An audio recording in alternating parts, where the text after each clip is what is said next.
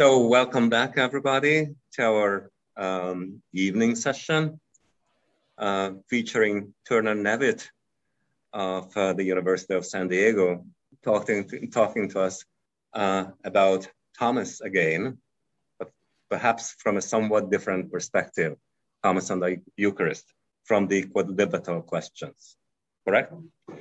Thank you. So welcome, Turner. Pleased to have you. Everybody is attentively watching. Please start. Thank you. Thank you, Dr. Klima, for having me, and thank all of you for your attention. Can you hear me okay? Yes? Okay. I'll begin.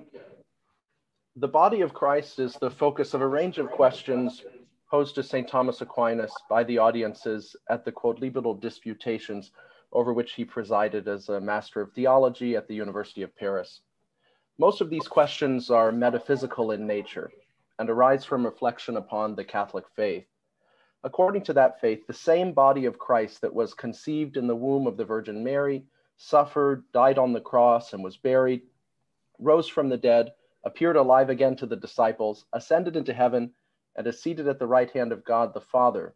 That very same body of Christ is now given to us as spiritual food under the appearances of bread in the sacrament of the altar, the Eucharist. In response to questions about the Eucharist itself, Aquinas attempts to explain how it could be that Christ's whole body comes to be really present under the appearances of bread. His answer is famous and familiar. By a unique and miraculous change called transubstantiation, the substance of bread is changed into the substance of Christ's body, while the accidents of bread remained there without a subject.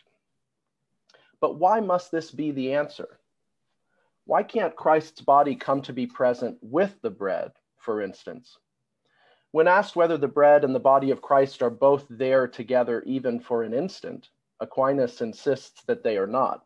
But in response to another question, he attempts to explain how a glorified body such as Christ's can be together with another body in the exact same place, at least by God's power. So why can't something similar occur in the Eucharist? Again, why can't Christ simply assume the bread and thereby make it into his body? After all, in response to another question, Aquinas says that Christ had a non-human body during the 3 days he was dead. Yet he insists that it was the same body that was nailed to the cross merely because it had the same subject, Christ the Word. So why can't something similar occur in the Eucharist? In this paper, I would like to investigate the reasons that Aquinas only offers his audiences the theory of transubstantiation to explain how Christ's body can come to be really present in the sacrament of the altar. Examining the full range of questions posed to him about the body of Christ reveals a number of relevant philosophical principles about, for example, God's power, the nature of substances and accidents, time, change, the identity of bodies over time, and the way bodies move and occupy places. And the questions about the Eucharist itself reveal a number of other theological principles about the power of the sacraments and their limits. Together, I think these principles imply that nothing less than the complete transubstantiation of bread into the body of Christ is possible if Christ's body is to become really present in the Eucharist. So first, Christ's Eucharistic body. Aquinas took up 5 questions about the Eucharist itself in the course of his Quodlibetal disputations. 3 of these questions were posed to him during his earlier teaching period in Paris, and 2 of them during his later teaching period in Paris. The first of these 2 later questions barely touches on metaphysics. It asks, did Christ show us a greater sign of his love by giving us his body as food or by suffering for us? In his answer, Aquinas makes clear that he thinks the Eucharist is indeed spiritual food given to us out of love and a memorial and representation of Christ's suffering for us.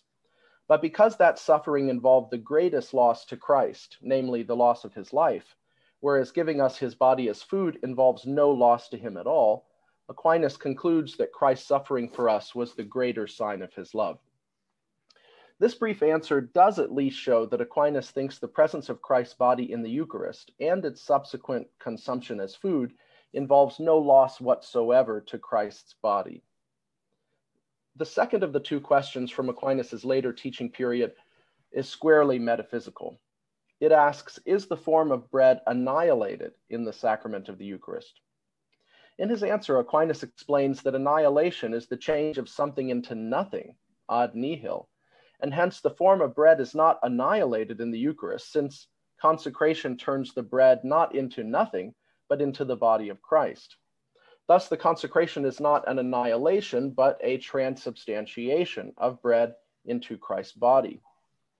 Aquinas insists that this is the only way for Christ's body to become present in the sacrament, since it cannot become present by changing place, he says, otherwise it would cease to be in heaven.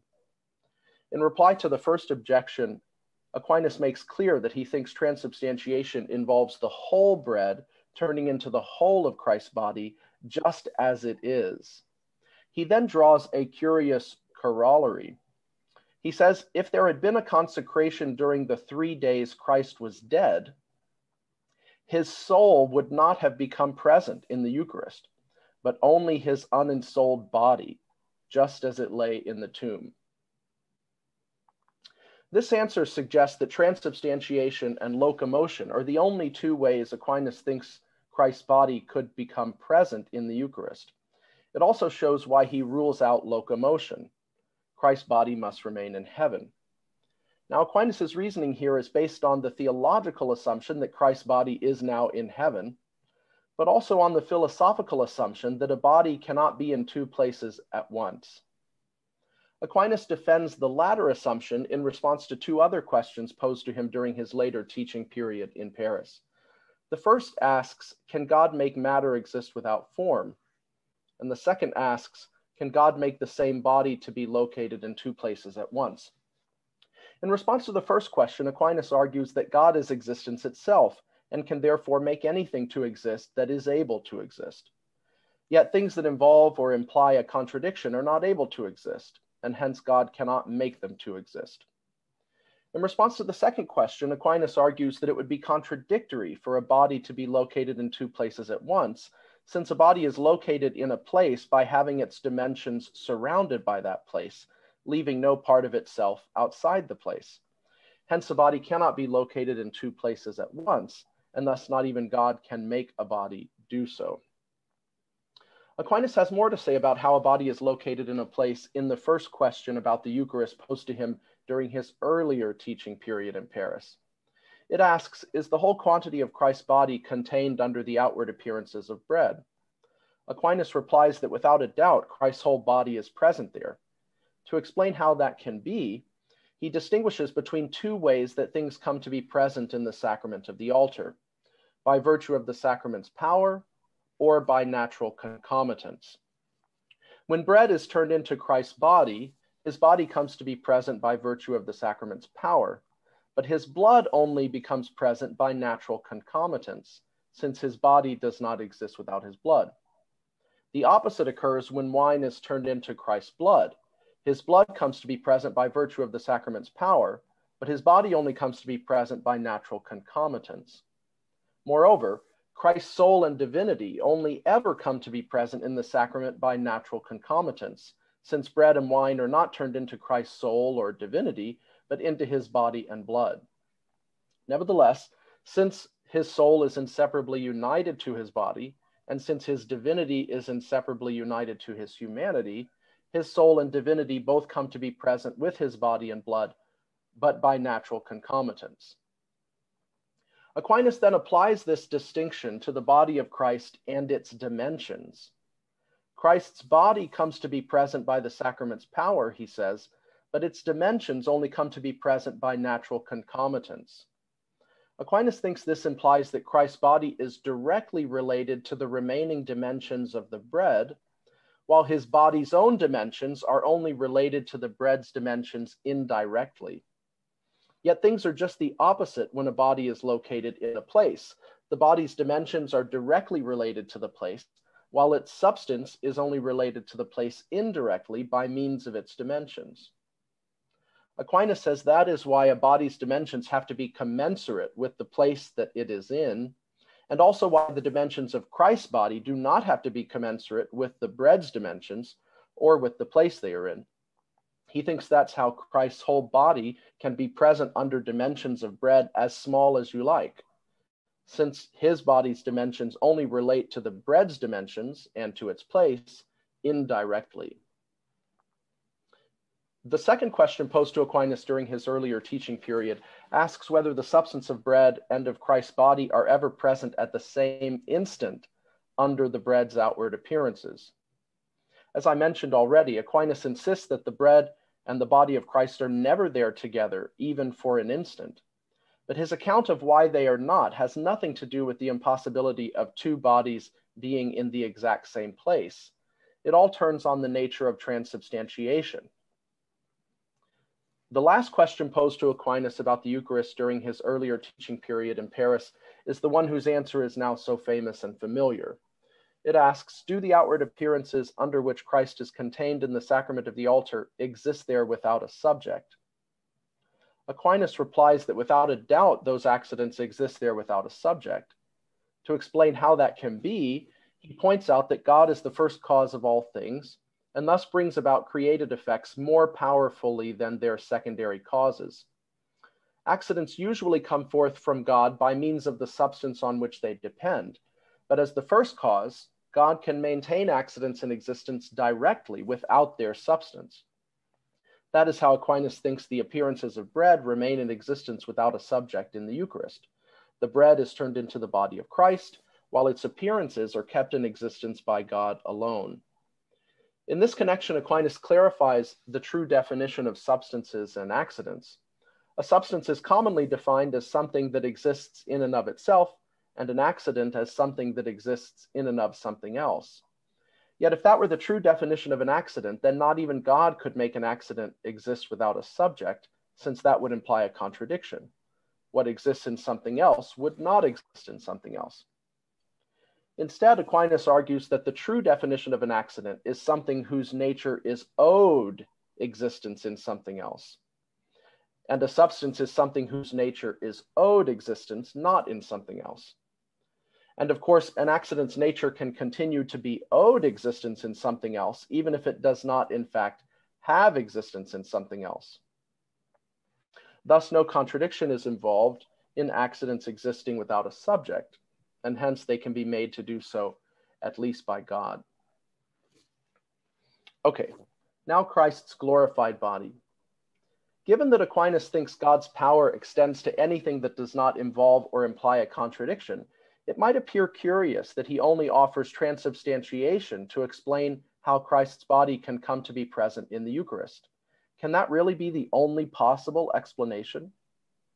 Why can't the body of Christ come to be present with the bread, for instance?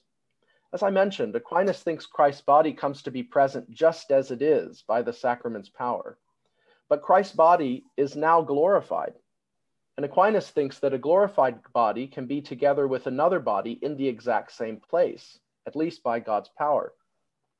He explains his reasons for thinking so in reply to two questions posed to him during his second teaching period in Paris. The first asks, is it naturally possible for a glorified body to be with another body in the exact same place? The second asks, could that happen miraculously?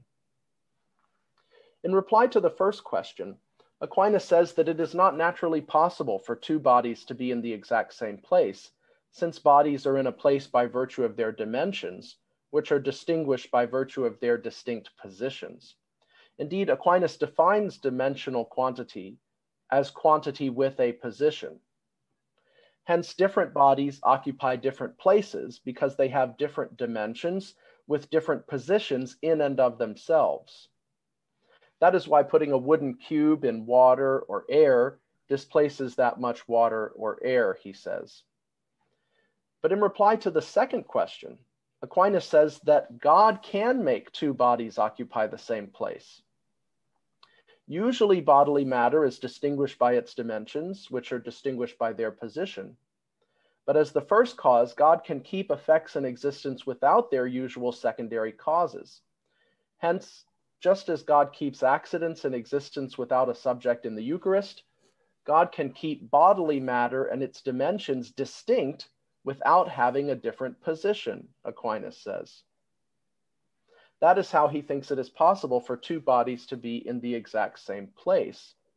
In fact, he thinks that that actually happened when the risen Christ came into his disciples behind closed doors. As he passed through the doors, Christ's glorified body was miraculously in the same place as the doors. So Aquinas would seem to have no objection to Christ's glorified body being together with bread in the same place. Yet Aquinas still thinks that that cannot be how Christ's body comes to be present in the Eucharist. Why not? Well, as I mentioned, Aquinas thinks that Christ's body must remain in heaven. But more importantly, he thinks that a body cannot be in more than one place at a time, not even by God's power. So he thinks two bodies can be in the same place by God's power, but one body cannot be in two places by God's power. And he reiterates his reasons for thinking so in reply to the question about two bodies being in the same place.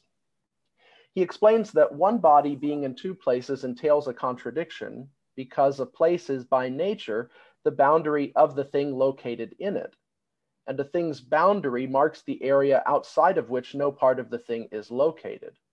Hence, if a body were in two places, it would be outside the place it is in, and would thus both be and yet not be located there, which is impossible. Yet this is no problem for the Eucharist, Aquinas adds, since Christ's body is present there by transubstantiation. But it would be a problem for the Eucharist if Christ's body were present there by being located there with the bread, since the Eucharist is offered on different altars at the same time and reserved in different tabernacles at the same time all over the world. Thus, being present with the bread would require Christ's body to be in more than one place at a time, which Aquinas considers impossible. There's the further problem of how Christ's body would get there if it came to be present with the bread. For Aquinas thinks that a body cannot change places without passing through the space in between. He makes this clear in reply to a question about the movement of angels from his later teaching period in Paris. It asks, can an angel move from place to place without passing through the space in between? In reply, Aquinas says that this is possible for an angel, but not for a body. For a body is in a place by being contained by the place, and hence its motion must follow the conditions of place, meaning that it has to pass through one place in order to reach another, just as one place connects to another through the space in between. Presumably, that is why Aquinas thought the risen Christ came into his disciples behind closed doors by passing through the doors. His glorified body could not just suddenly appear there out of nowhere. So if Christ's body came to be present with the bread on the altar, we should be able to see it passing through the surrounding air as it gets there. Yet that is not what we observe in the Eucharist. This problem might be solved by the fact that Aquinas thinks glorified bodies no longer have any need of a place to contain them. This is why he says in answer to another question from his later teaching period that a glorified body can be on top of the outermost empyrean heaven, where it would have nothing surrounding it to serve as its place. If a glorified body has no need of a place to contain it, then it's not clear why its motion from place to place would need to follow the conditions of place and thus pass through the space in between. So perhaps Aquinas could allow for Christ's body to suddenly come to be with the bread on the altar. Nevertheless, Aquinas clearly thinks that if a body is to be in a place, it must be in a place. We have a transmission problem. We have a problem? It may not be here. But, yes, it's coming back. Sorry, we had a transmission problem. Okay, can you hear me? Yep. Yes, yeah, that happens. Maybe I'll just go back a little bit. Yes,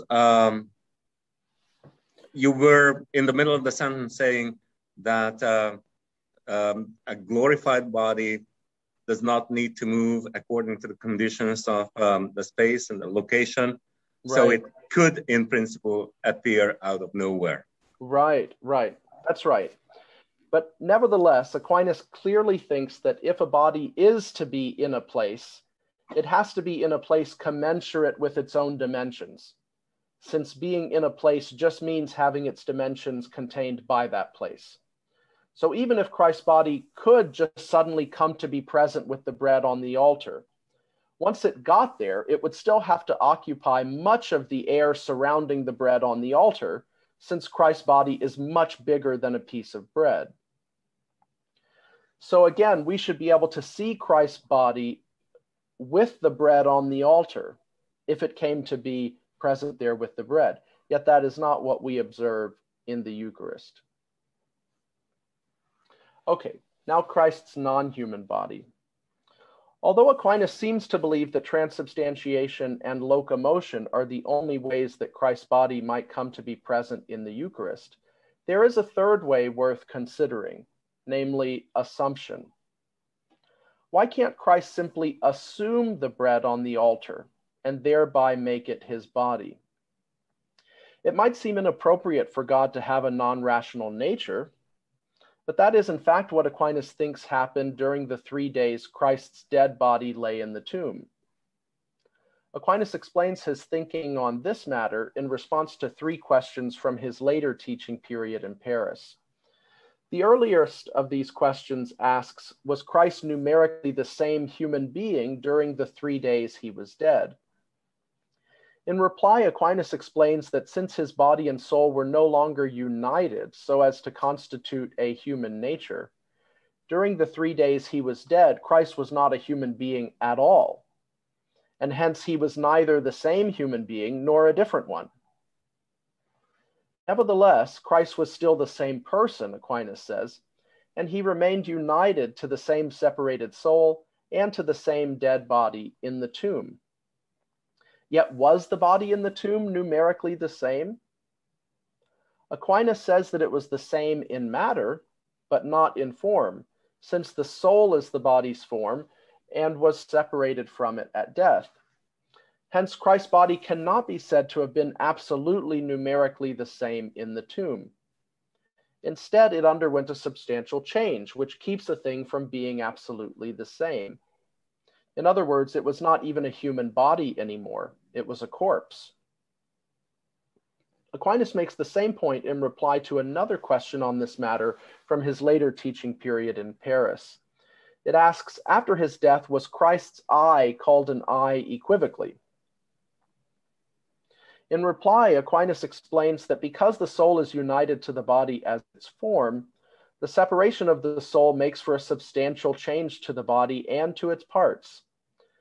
Its specific definition no longer applies to it, and hence it can only be called a human body equivocally. And the same goes for its parts. So the eye is only an eye equivocally after the separation of the soul from the body.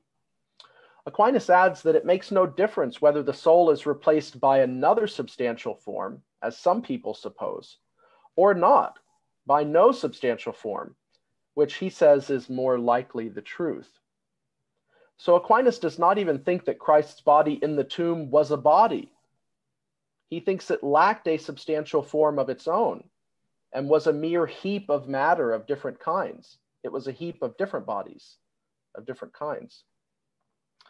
Thus, Aquinas would seem to have no objection to God having a non-rational nature, since he thinks God in fact had such a nature, namely a corpse, for 3 days.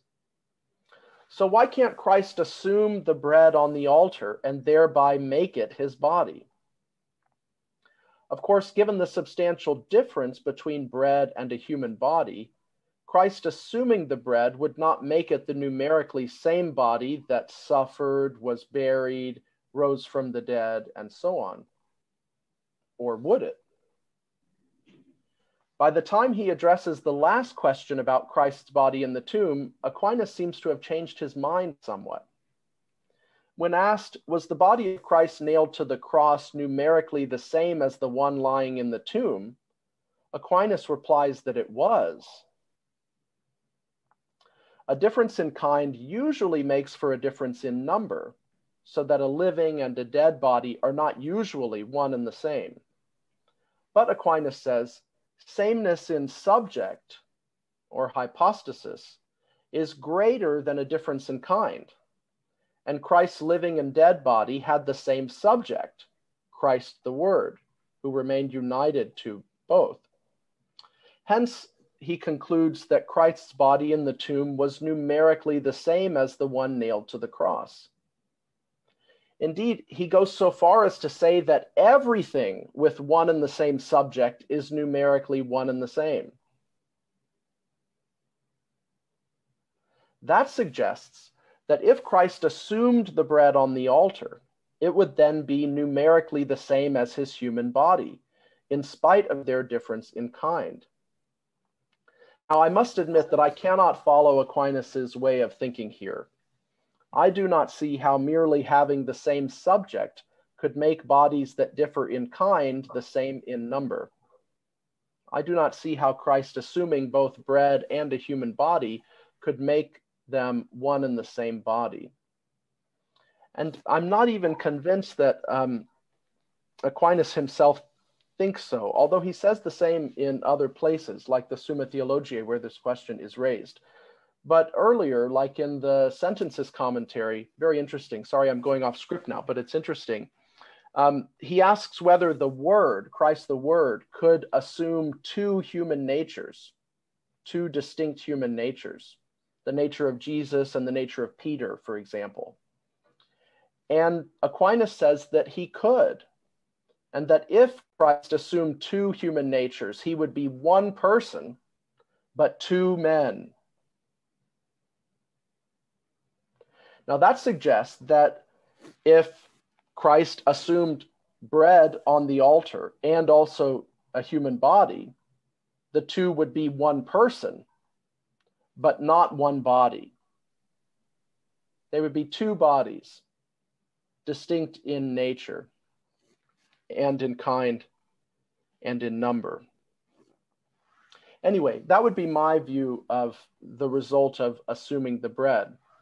Yet even granting that the bread and the body of Christ would be numerically the same by assumption, Aquinas still could not think that is how Christ's body comes to be present in the Eucharist, if for no other reason than because it would involve an ongoing gain and loss to Christ's body as new bread is consecrated, assumed by the Word, and then consumed by the faithful. As I mentioned, Aquinas thinks that giving us his body as food involves no loss whatsoever to Christ's body. In fact, he thinks that Christ's glorified body can no longer suffer any gain or loss. He makes this clear in answer to a question from his later teaching period about whether Christ truly ate by incorporating food into his body after his resurrection. He's said to have eaten fish on the banks of the Sea of Galilee, for example. And the question is, did he really eat it? Aquinas says in reply that Christ's risen body has now transcended the state of generation and corruption, and hence it would not have been appropriate for food to be changed into Christ's body. Instead, by his power, Christ resolved the food he ate into its prior matter, Aquinas says. So even setting aside the problem of how assumed bread could possibly be Christ's body, its assumption and consumption would still involve an ongoing gain and loss to Christ's body, which seems inappropriate to its glorified state. Suppose instead that Christ assumed the bread on the altar not to make it into his body, but merely to unite it to his divinity in his own person. Would that be enough to make Christ's body present with the bread by a kind of natural concomitance, since his body is inseparably united to his divinity? I think Aquinas would say no. As I mentioned, Aquinas thinks that if bread had been consecrated during the 3 days Christ was dead, his soul would not have become present, but only his unensouled body, just as it lay in the tomb. The fact that Christ's divinity remained united to his separated soul would not have been enough to make Christ's soul present with his unensouled body, even though his body also remained united to his divinity. So the fact that the body unites to the divinity and the soul unites to the divinity is not enough to make both body and soul present together wherever the other is. So too, the fact that Christ united bread to his divinity would not be enough to make his body present with the bread, even though Christ's body also remains united to his divinity. Assuming the bread on the altar would only be enough to make Christ's divinity present, Aquinas seems to think, not his body, blood, or soul. So to conclude, taken all together, the range of questions about the body of Christ posed at his Quodlibetal disputations, I think, helped to reveal why Aquinas only offers this theory of transubstantiation to explain how Christ's body can come to be really present in the Eucharist. Aquinas is convinced that as the first cause of all substances and accidents, God can change the substance of bread into the body of Christ while holding the accidents of bread in existence without a subject. Although Aquinas also thinks that God can make two bodies to be located in the same place, and in fact did so with the risen Christ's glorified body, he does not think that God can make the same body to be located in two places. Hence, God cannot make Christ's body come to be located with the bread on the altar, since it would no longer be in heaven, and would have to be located at the same time on every altar and in every tabernacle in the world, which is impossible. While Christ could perhaps assume the bread, uniting it to his divinity, it is hard to see how that would make it into his body. Even if it did so, it would involve Christ's body in an ongoing process of loss and gain, which Aquinas considers unacceptable for its glorified state. Merely uniting the bread to his divinity without making it into his body would not be sufficient to make Christ's body present with the bread. So given Aquinas' theological and philosophical principles, and assuming that transubstantiation, change of substance, locomotion, change of place, and assumption are the only explanations worth considering, it would seem that nothing less than the complete transubstantiation of bread into Christ's body is even possible if that body is to become really present in the Eucharist. Thank you very much.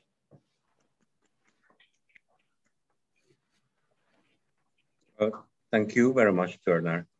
That was a wonderful summary of all the important points about Aquinas' conception of what we call the real presence, and why transubstantiation, Aquinas would think, is the only possible way for Christ's body to really be present at the altar. Let me just add a little terminological clarification. So, of course, for Christ's body to be present in heaven and at several altars at the same time is not contradictory, but strictly speaking, located in heaven and located at different altars would be contradictory, okay? Located meaning being circumscriptively in the place, okay? That would be impossible, which is why he has to be present non-circumscriptively. Okay, now just after this little clarification, I think Boaz, you had a question first. Yes, unmute yourself.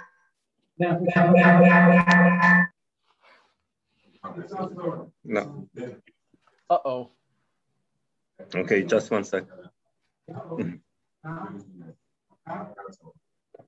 think it's going to give you a feedback.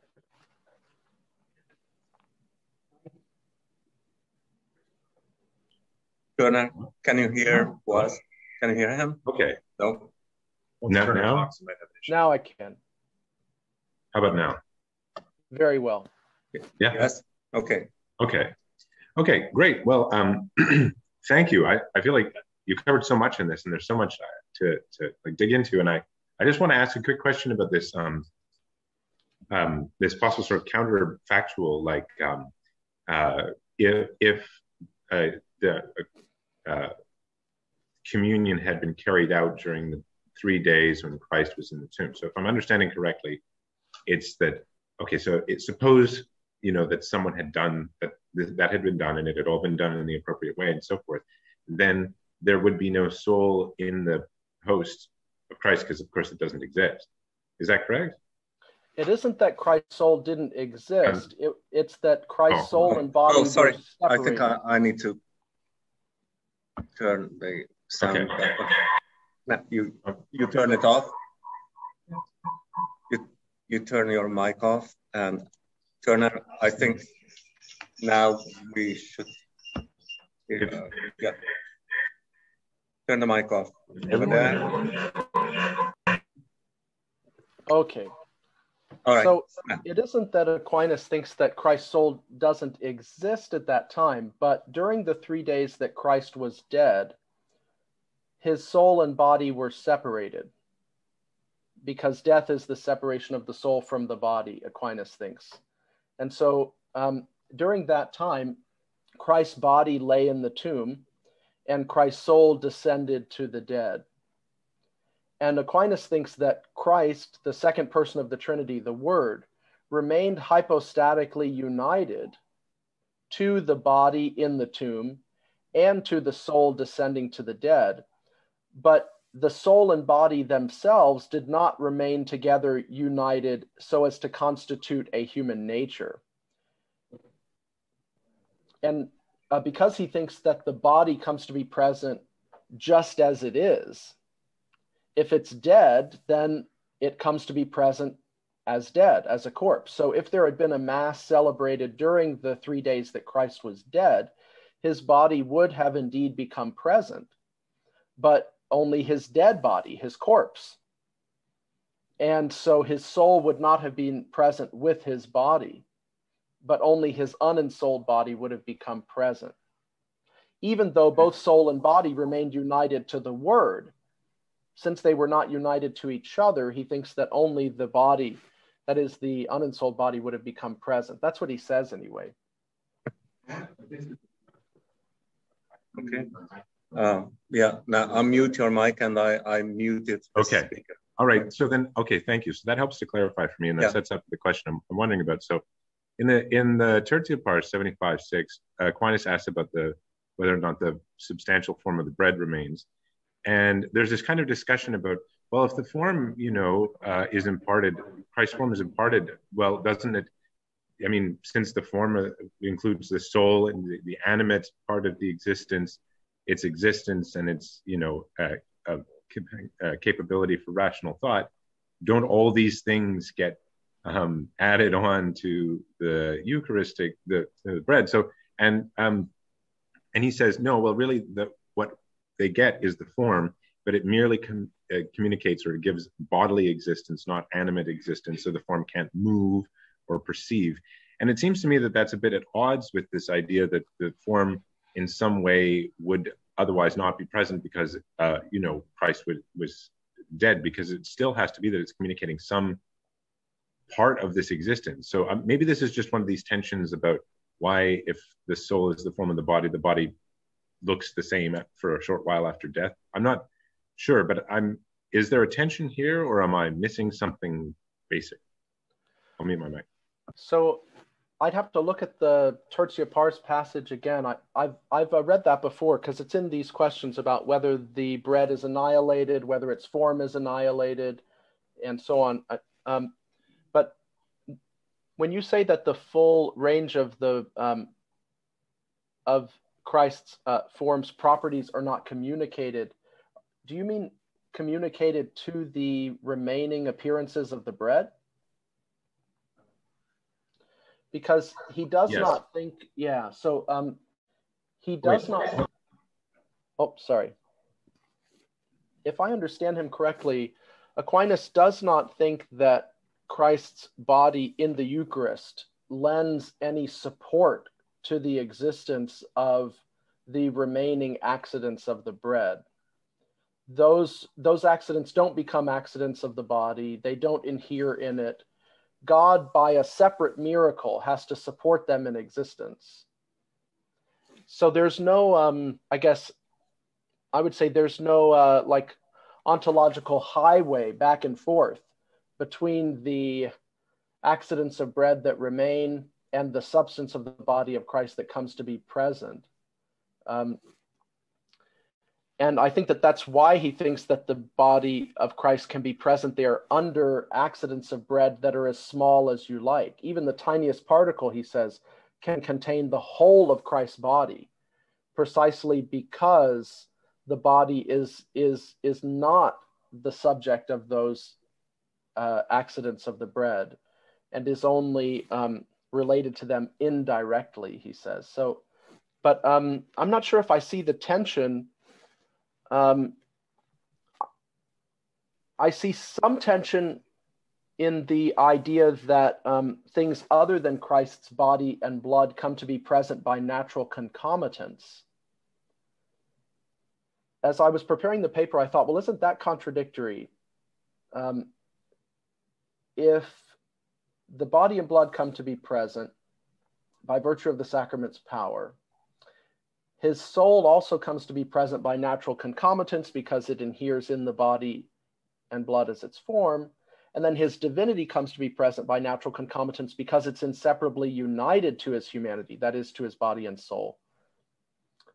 Well, then why can't, similarly, the uniting of bread to the divinity by assumption make Christ's body come to be present by natural concomitants, since Christ's divinity is inseparably united to his humanity?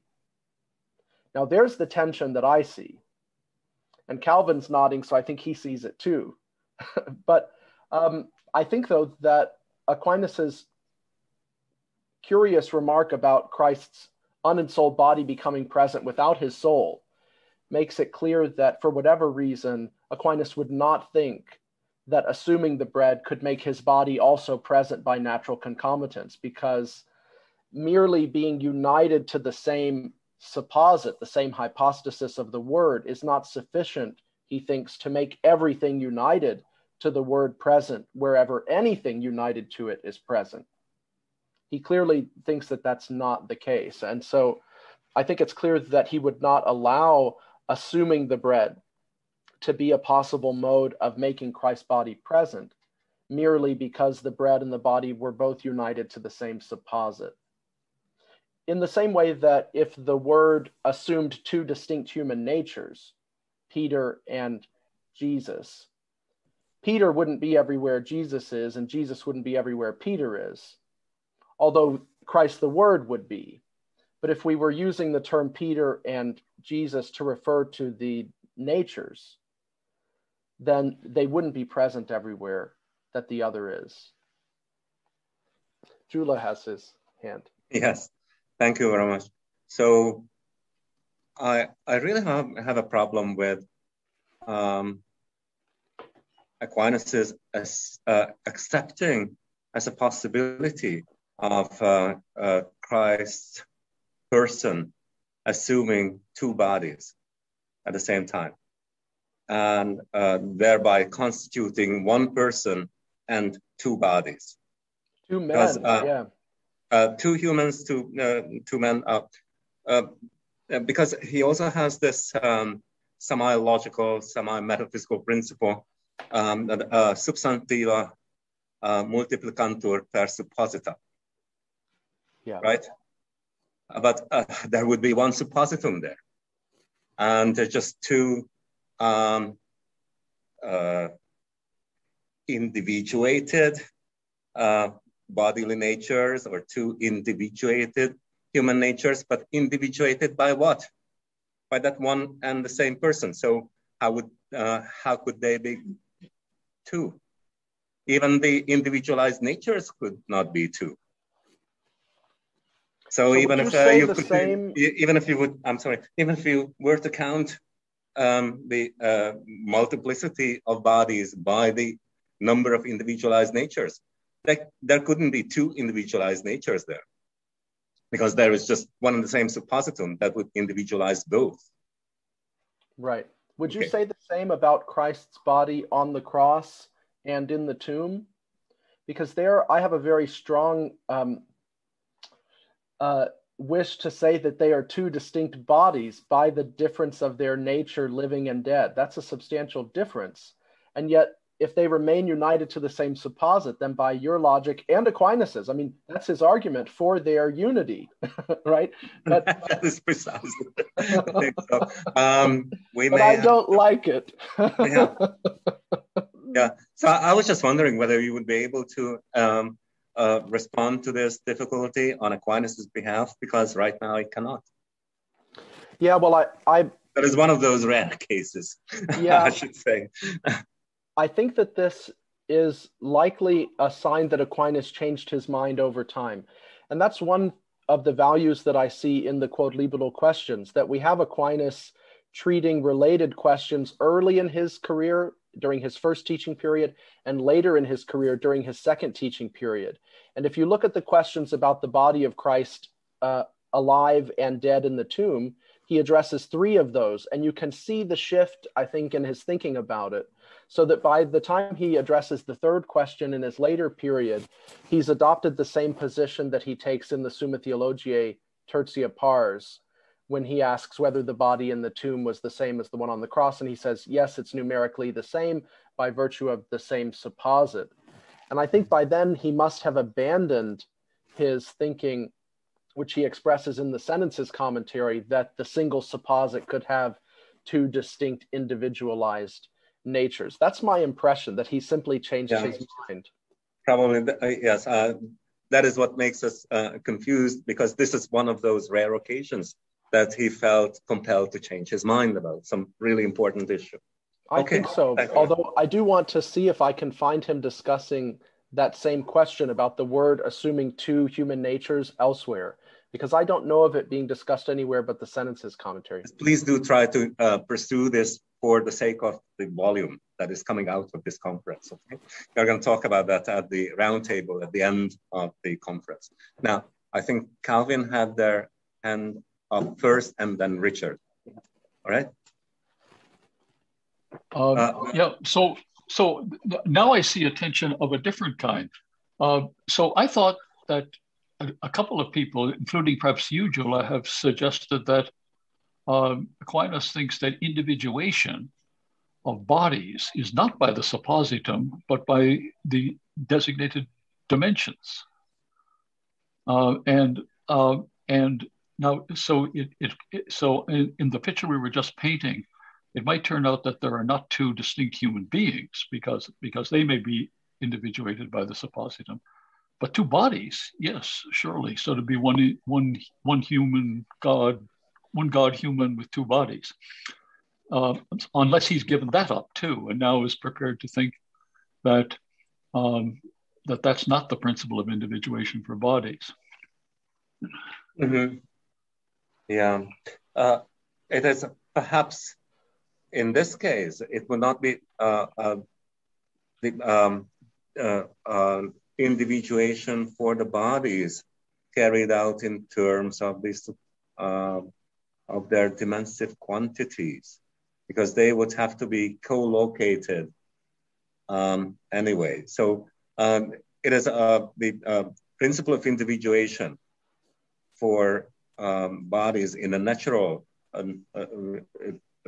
scenario, excluding to the exclusion of supernatural influence, is by means of dimensive quantities. But here, now we are talking about the nature's individuation, which already presupposes the individual person that has that nature. So this is a different case, I'm afraid. But this definitely will have to be sorted out in more detail, Turner. Yeah, when it comes to that. Sorry. I would recommend looking at the new paper by Gaston Lenôtre, which won the Founders Award from the Society of Medieval and Renaissance Philosophy this year, and has just been published in the American Catholic Philosophical Quarterly. He addresses this issue of individuation, and specifically the question of whether Aquinas changed his mind about individuation by determinate versus indeterminate dimensions. And he relates it to two different kinds of questions about individuation, at a time versus over time. And he really sorts it all out. I find it dizzyingly confusing. But for the purpose of my paper, I'm not sure how relevant it is, because Aquinas has the amazing idea that even if bodies are usually made distinct by their supposita or by their dimensions, doesn't matter, whatever the usual secondary causes are, he says that God as the first cause can keep them distinct even without any of those secondary causes doing their jobs. Now that's amazing. I mean, it means that merely by God's power, two things can remain distinct, even if they don't have the usual sources of their distinction. Even if they don't have different dimensions, the two bodies can be kept distinct by God. Even if they don't have different supposita, the two bodies can be kept distinct by God, he says. They would have to have two distinct acts of being, though. They would. Because that's how God keeps two bodies distinct in the same place. That's right. By giving them two distinct acts of being. And that's all it would take. But it is inapplicable in this case when there is one suppositum with one esse and no two distinct acts of being for the two bodies. And that is why it seems to be impossible, because this seems to involve the contradiction. Yeah, quite. No, that is my problem. I see that about his earlier position. Yeah, it is a very curious remark he makes. Okay, so I'll leave it at that. I don't want to take away Richard's time. Would you come on, Richard? You know what? And just stick in my place, because now this one is working properly. Well, it was just a couple of comments, really. One was, I know Aquinas' late teaching on the question of whether it would be one human being or two human beings is that it would be one, if assuming that the person assumed two human natures, you would have one man or one human being. And he has this nice example about, if there was a chap who was wearing two sets of clothes, you wouldn't say there were two clothed people there. You just say there's one person with two sets of clothing on, right? And it's the same principle here. There's one person with two natures on, right? And he says, you don't want to push the analogy too far because it had been condemned pretty badly in the previous century. That's what I remember from the later stuff. I'm sure it crops up a few times. And the other was the assumption option. It's normally called impanation. And it's a view that you found on and off in the sort of 12th century. And then it's a matter of great controversy whether it was or was not condemned at the Fourth Lateran Council. Depends how you interpret what they have to say about the transubstantiation stuff there. And actually, someone who's mentioned earlier on, Gary Macy, has written quite a bit that's quite helpful about this. It's very clear and sort of... Anyway, that was it. It doesn't really call for a response unless you are so moved. Could you repeat the name of the person you said had written such good stuff on the Fourth Lateran? Macy, Gary Macy. He's a history of liturgy chap. Okay. M-A-C-Y, yeah. But you don't remember where he gives the clothes analogy? Yes, probably... it's in the beginning of the Summa. It's probably the stuff when he talks about the assumption from the side of the person. It's question 3 or 4 of the third part. And it's going to be somewhere pottering down near the dreg end detritus bit, down, article 6 or 7 or something. Right. Okay. Yeah, thanks. Okay. I'll have to take a look at that, because that would make it clear that he's changed his mind on this, and would also make it clear, I think, that the change in the Quodlibetal questions represents a change in his mind.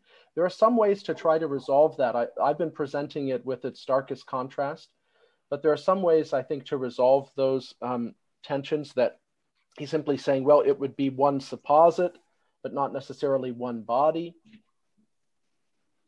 that wouldn't overcome Julius' logical objection, but it could be a way of massaging the text to make them all cohere together into what may be an incoherent position philosophically. But thank you, Professor Cross, for those suggestions. I appreciate them.